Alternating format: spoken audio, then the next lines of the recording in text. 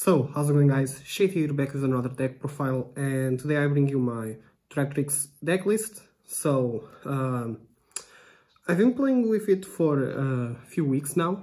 I've been testing around it a bunch, and I just think this is probably the best budget deck to build. This is basically 3 structure decks and like 15 euros on upgrades, and I think this deck works really well. I topped locals last time I played it, so yeah, I just think it works really well. And yeah, let's get into the deck profile. So, for the main deck we have triple Boudica, just because she gets you the field spell, it gets you an additional normal summon for the deck. It's really nice, and because she's just great interruption with the Holatia during your opponent's turn, or with Sarah. So you just want to play this as much. You're gonna go through all 3 of them most times while playing some grind matches. So yeah, just no reason to play it at less than 3. Maximize engine. Then we have Trimmer Melee, because it's the best normal summon. You can search to any of your traps. Most normally we'll be searching for Holatia for our combos. It just has a really good special summon effect to destroy your opponent's back row. Those 2 that I showed right now are the best to summon off of Sarah during your opponent's turn. Then Triple Mantis, because it can get you to an extender on normal summon, like Kampa for example. Yeah, it's just maximize engine to be able to play as much as possible. Not really more to talk about the ratios. Then we have triple Kampa to play around Feather Duster, MST, all that type of thing, and just because it's also an extender for your plays on your turn. Really nice, want to see it as much as possible. And then we have the 2 Dionia, because of the special summon effect to recycle spells or traps in your graveyard. That's really nice. That's the main reason to play it. Normal summon effects don't come as much as normal, but it can be good sometimes. And to round off our monsters, we have the triple Parallel Exceed, just because you can play around the bureau with it. You just make Sarah, special summon this, special summon another for the deck, and make Rafflesia on your 5th summon. So yeah, it's just insane. Gets you another disruption as well, that's playing around the bureau. So really nice, and that's gonna be it for our monsters. For the spells, we only play the one Garden. The Trap Tantalizing tune is not worth it to play, and we don't have access to how you say Prosperity for this budget. So it's the only spell that is worth to play. It gets you another normal summon, and you can banish a monster to special summon a TrapTrix from your graveyard or hand. So that's really nice. You don't want to see it as much though. That's it for our spells. Going to our traps, we have triple Holatia for obvious reasons. You just need to see this as much as possible to have plays at all. The second effect is also really nice. To be a disruption during your opponent's turn, you can just banish this special summon, for example, Boudica, and get another disruption during your opponent's turn, which is really nice. Then we have 2 Floodgates, just because kashtira is pretty popular at the moment. I was thinking of maximizing 3, but I wanted to just play the 2 because I had another trap that I wanted to bump up a little, just so I don't have bad matchups against other decks, because you just don't want to go for Floodgate every time. It's just against kashtira mainly. So playing too much focus on the Floodgate can lose you games, so I decided to only play 2 and 2 for Floodgate and the Triple Nightmare, mainly because Branded doesn't care about Floodgate at all, and it's just way better to get Nightmare on Lubellion or Albion, which is really nice. Last 3 are going to be the 1 time space to shuffle a Mirror Jade on summon and things like that. The 1 Gravedigger so that we can play around end traps using the Rafflesia, and the 1 Terrifying Nightmare just because it can be useful sometimes to, for example, against Randa, to just destroy 1 monster and just banish their Albion from the grave so they don't plus in the end phase, which is really nice. That's it for our traps.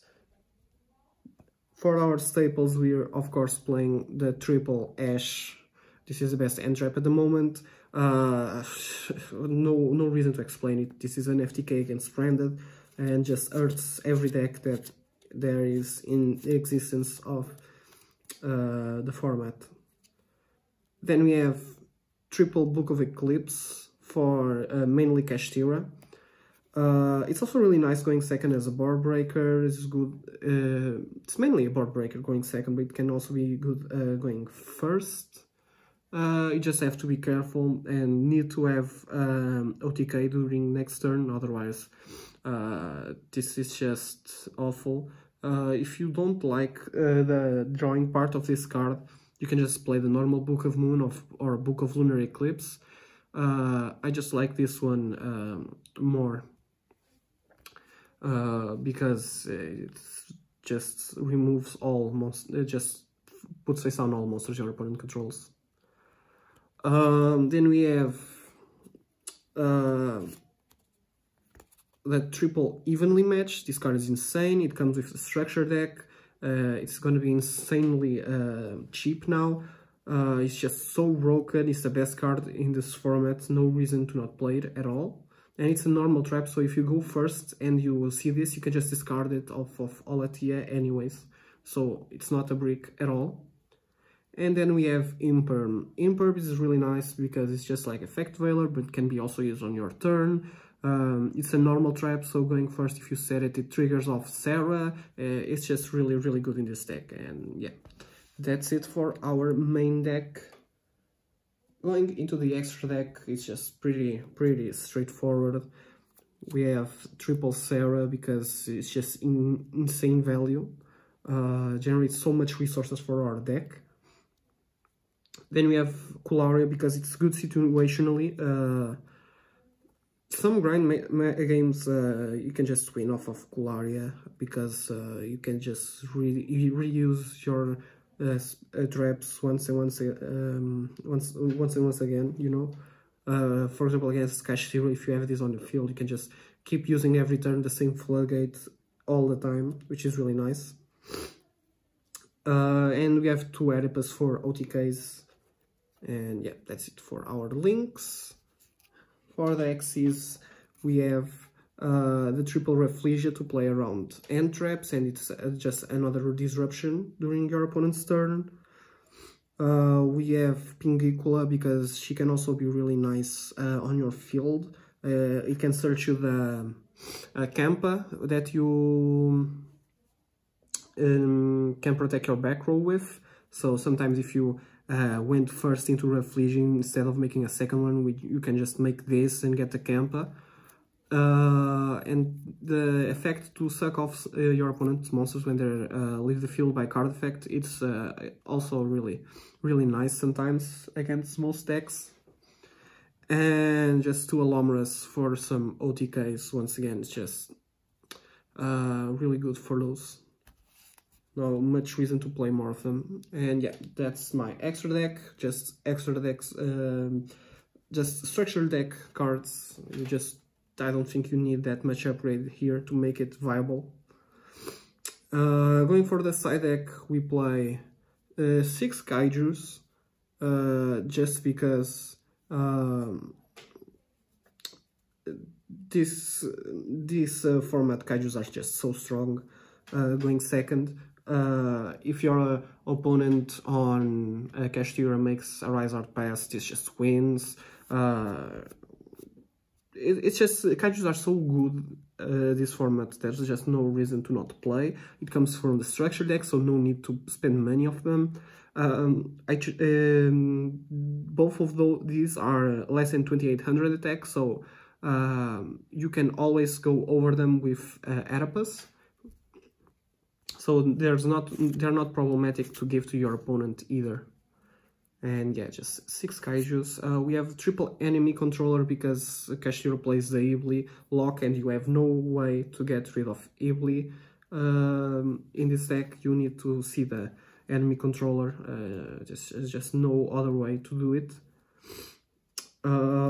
It's really cheap, I think it's 5 cents like the common one. So it's not really an expensive upgrade. The only expensive upgrade for this deck is probably the Imperm and the, how's it called, the Parallel Exceed. Otherwise everything either comes with the structure deck or it's just synths. So yeah, that's really nice. Cosmic Cyclone to the back row decks. Once again, synths, no reason to worry about it. The one Feather Duster, once again because of back row, and 2 Shade Brigadines for going first. And yeah, that's it for our deck profile. I hope you guys enjoyed it. Drop a like below if you did. Comment if you have any questions or any suggestions for me. And subscribe to never miss any of my future videos. And yeah, I'm gonna see you guys next time. Peace.